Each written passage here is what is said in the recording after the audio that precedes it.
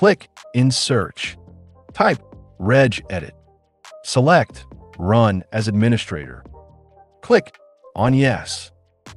Here, you have to be in this location.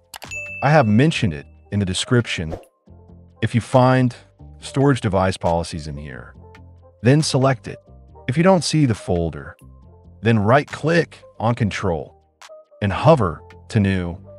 Click on Key. Name it Storage Device Policies. Now on the right side, right-click and hover to New.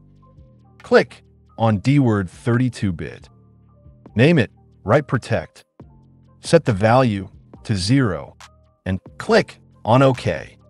Then click on Windows icon and restart your PC.